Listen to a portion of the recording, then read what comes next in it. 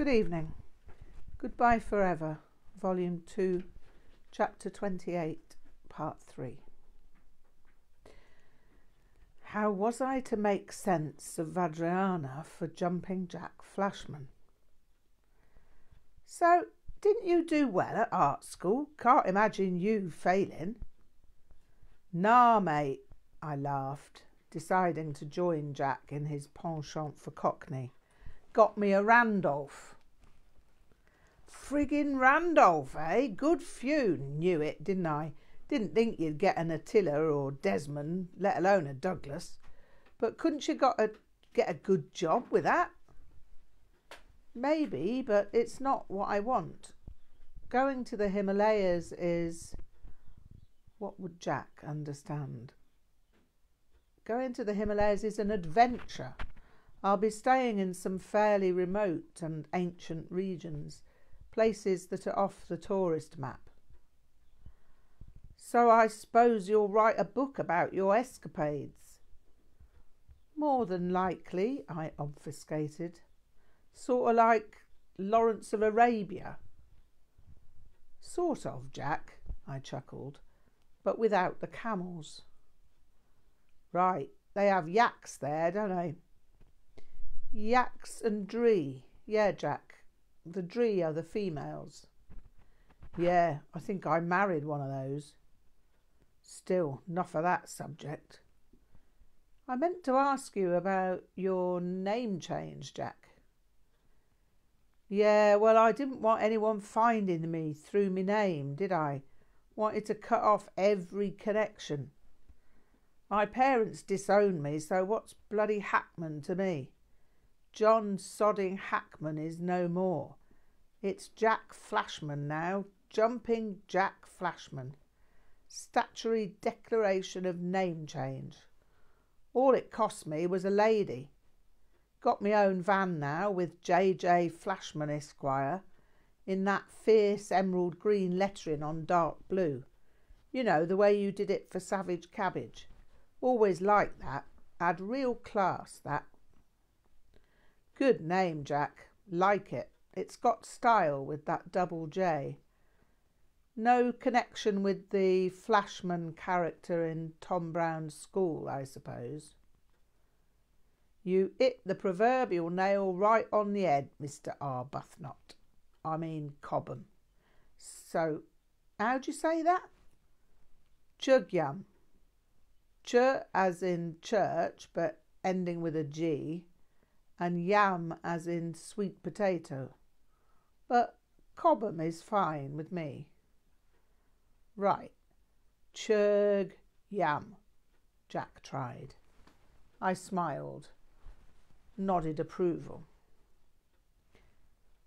So then, got the name from Flashman at the Charge. Playboy serialised it. He's the same bloke as Tom Brown's School Days, but it's his later life as this adventuring soldier.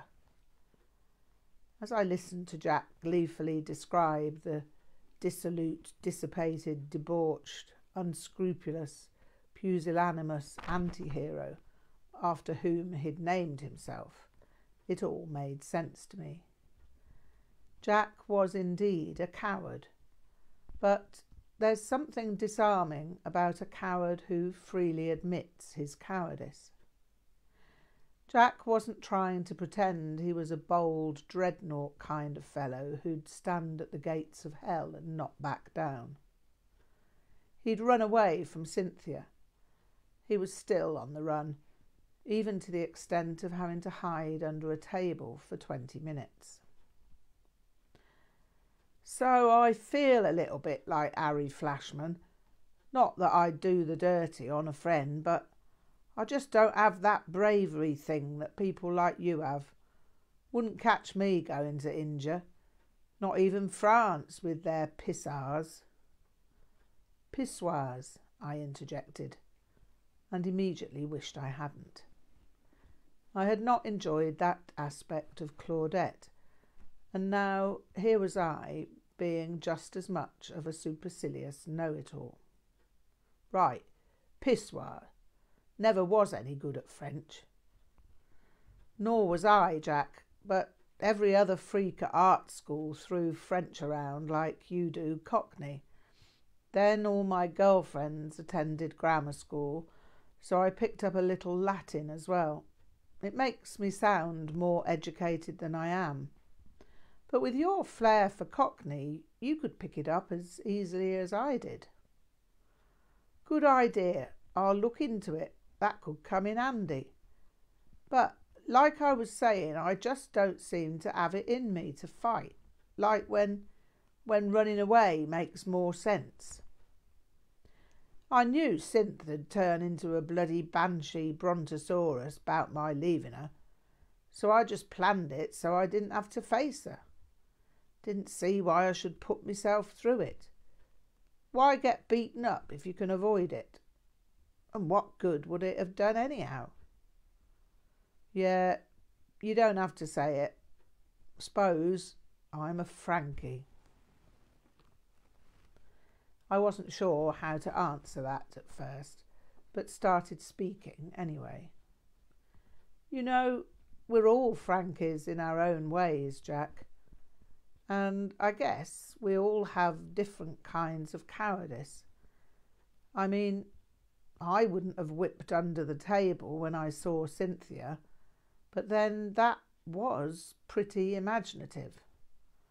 But no, I guess I wouldn't have done that.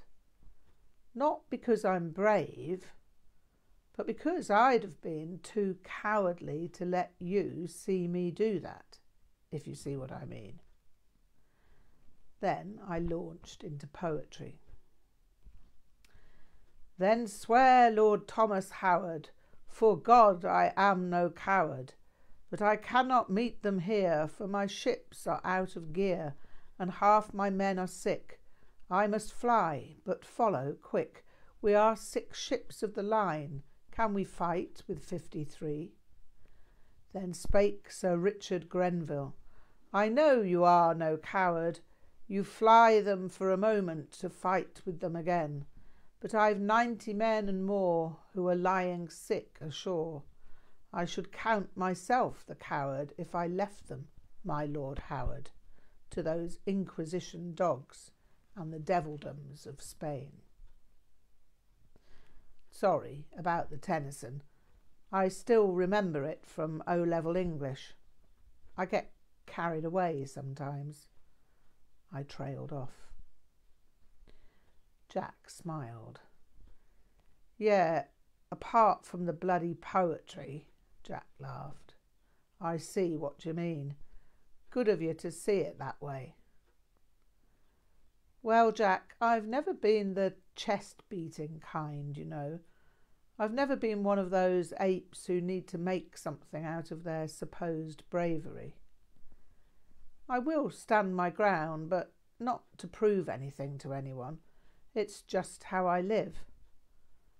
I stood my ground with my father because there was no way in hell I'd go on stage with a short back and sides. It would have taken far more bravery to go on stage with short hair than to have faced my father down. It would have been easier to live under a hedge or whatever than have short hair. Yeah, I can see that. And then, in the end, I had to face Cynthia down anyway. I chickened out in the past, mate, but then the bloody chicken came home to roast, didn't he? And he had the muscle of a limpic bloody ostrich. Quite, I grinned. That must have been foul. Jack laughed at the pun, and I continued. I mean, realistically, you didn't give in to her when she started breaking your boxes of stuff open, did you? And that must have taken courage. Yeah, see what you mean. True enough, mate. It'd make a film in full technicolor. Bestseller novel. Yeah, I grinned. You could win the Pulitzer Prize with that story. I'd run the joke a second time before I realised it, and had to explain that Pulitzer Prize was a pun on Pulitzer Prize. It worked well, however, and had Jack in tears of laughter. When he recovered, he said, "Gonna use that one myself sometime." I hope you do. So I don't think you have to think of yourself as cowardly, do you? Making an attempt to bolster his confidence. It obviously wasn't a good idea to let your parents and Cynthia dragoon you into marriage and take a job under martial law with your father-in-law at the Midland, but maybe that's the last time you'll ever have to do something like that. We all have to learn from life, and we can always learn. I'm always having to learn. I should have quit my last relationship a year before I did. Jack just stared at me, and at first I thought I'd offended him by pontificating. But after a moment's reverie, he said, "Cheers, mate. I think this Buddhism thing is turning you into a wise man or something." "Wise guy, more like," I laughed. "No, seriously, I remember that Ron used to call you the shrink of the outfit, because you always seemed to know what made people tick." "Have you always been into Buddhism? I mean, were you even into it back then?" "Since I was 14, Jack, or even 8, if you go back to the first picture book of Tibet I ever saw, and—" Interrupted. "Jesus!" Jack suddenly exclaimed. "Is that the time? I'm meeting this really fierce bird at 6. I need to get back to the flat and have a shower and change. Here's my card. Take a butcher's at that." "Impressive," I grinned. "So yeah, drop me a card from Yetiland," he said, standing up and donning his black velvet jacket. "Like if they have cards up there in Shangri-La." "Certainly, Jack. Have fun," I grinned. "I hope the fierce bird will be a good friend to you." Jack turned and waved with a broad smile as he approached the door to the Nostril Cafe. And there I was. And there was Jack's card. There were 2 of them. J.J. Flashman, Esquire, total home electrical work, and Jumping Jack Flashman, sound, light and beyond. Then the door closed and he was gone. It was almost as if he'd never been there. It was as if I'd fallen asleep and dreamed the entire episode. I remembered the words of Düd'jom Rinpoche. With each life circumstance, whatever is enacted, stare directly into the enactment with all the senses. I sat for a while, simply sensing the ambience of the surroundings. How had all that happened? There was a moment in which I had no idea who I was. I found myself sitting there, simply aware of the colour of the cafe. There was no past or future. There were no names, places or dates. Then I had a vivid visual impression of Kyabjé Düd'jom Rinpoche. The vision lasted for an undefinable period of time. I'd not looked at my watch, so I had no idea whether time had passed or not. It could have been an hour, a minute, or a second. Then I had no idea whether it was a vision or a daydream. It was not that I saw Kyabjé Düd'jom Rinpoche in the Nostril Cafe. He was simply there in space. It was not a flashback to the room where I used to speak with him in Bodha. It was more as if the Nostril Cafe had vanished, and Kyabjé Düd'jom Rinpoche was the only visual subject in existence.